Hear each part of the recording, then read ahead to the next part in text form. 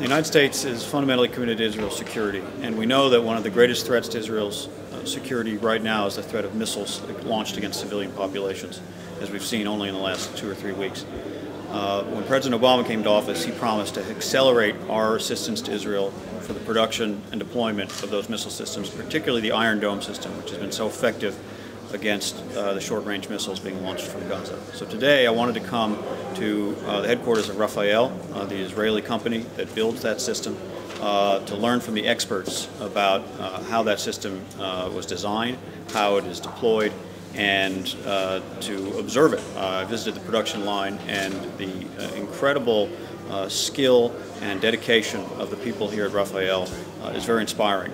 What's inspiring them is that what they're building is a life-saving technology, which, as we've seen even in the last few days, has saved lives. And today, September 1st, a new battery, partially funded by U.S. assistance, has been deployed at Ashdod, which had missiles launched against it only in the last 2 weeks. So it's very fitting that I should come today and learn about this system here. אני באתי היום לחברת רפאל ללמוד איך הם בונים מערכת כיפת ברזל. אנחנו תומכים בבנייה הזאת בגלל מה שהנשיא אובמה ראה כשהוא ביקר את שדרות ב-2008. והוא ראה את הנזק מהטילים ואיך שאנשים חיים תחת האיום הזה.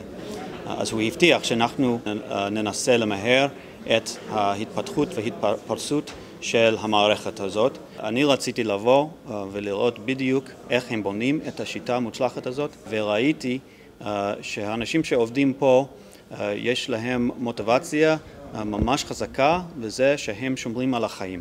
עכשיו אנחנו רואים שהמערכת כיפת ברזל כל כך מוצלחת, היא שומרת על החיים.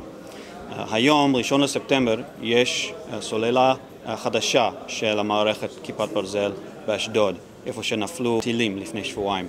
אז זה מתאים שאני אבוא היום ללמוד על המערכת הזאת ולראות כמה קשה הם עובדים פה למהר את ההתפרסות של עוד סוללות.